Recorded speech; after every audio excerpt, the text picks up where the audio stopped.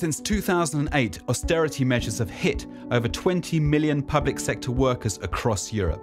Pay cuts and pay freezes have been implemented in 19 countries, while banks and finance companies were being bailed out. At the same time, job cuts and recruitment freezes have placed enormous pressure on the remaining public sector workers trying to maintain quality public services.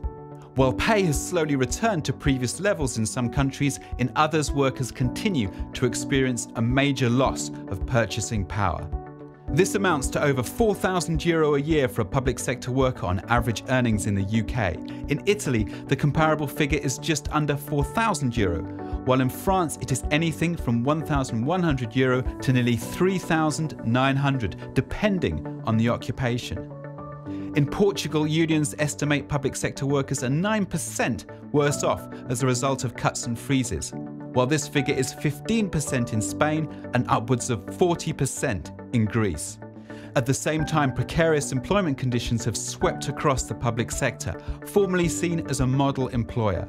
While unions in Spain are negotiating to provide permanent jobs for over 350,000 workers, in Portugal and elsewhere the fight against precarious work continues. While facing these cuts and freezes, many workers have been forced to work longer. Working hours have increased in Spain, Ireland, Portugal and Greece, while pressure at work soared as recruitment was frozen and more than 900,000 jobs were cut from public administration across Europe. There is concern about a serious recruitment crisis in many public services as the workforce ages and workers demand an increase in staff to fight tax fraud, defend labour and environmental standards, and more. They deserve better.